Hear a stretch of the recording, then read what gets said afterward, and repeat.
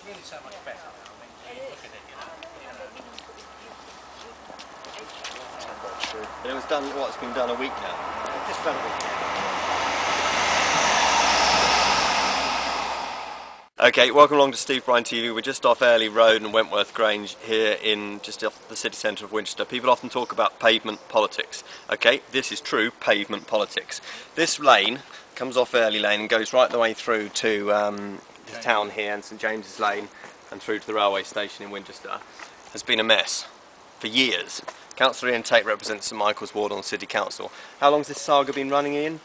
As long as I can remember. The first time people mentioned it to me was 2002, and it's taken since then to get something done, and it was only in 2006 when the Conservatives took control that we actually got someone who was prepared to commit funds and officer time to sort it out. So yeah, since May 2006 it's taken till today to resolve it. Andrew Beadle, you live just down the lane there in Wentworth Grange. What was this like before this nice new surface we see here today?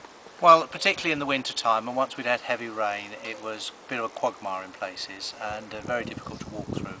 This is quite a popular walk through for people to get to the station and also the city centre.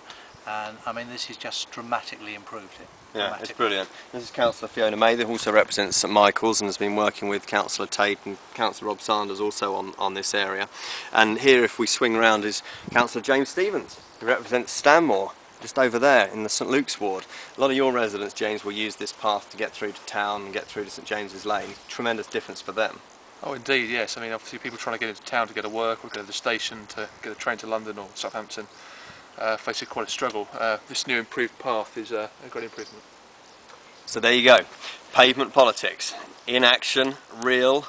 If you want something doing, it might take a long time, but if you want it enough and you persist, which is what these councillors here have done, then this is action, and it's much better.